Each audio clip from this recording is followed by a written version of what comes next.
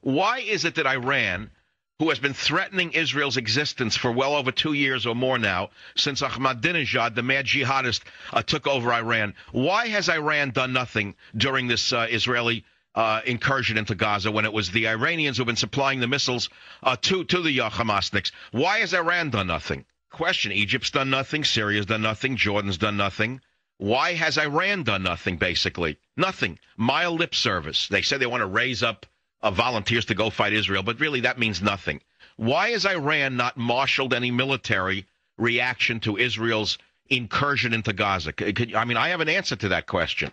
I believe Iran is scared of Israel. I believe that despite shooting their mouths off, they're terrified that Israel right now, which has been provoked into action, is ready to act against Iran at the same time. I believe their own intelligence tells them that they're next. And the reason that Iran is doing nothing is because Iran is afraid Israel will attack them next. You know, Israel has such bad publicity right now that it wouldn't matter if they did lob a few into the Iranian nuclear facilities. The world would hate Israel, what, 1% more? The world is going to hate Israel no matter what they do anyway. That's right. To the world, the only good Jew is a dead Jew. That's definitely true. Thank you for the call.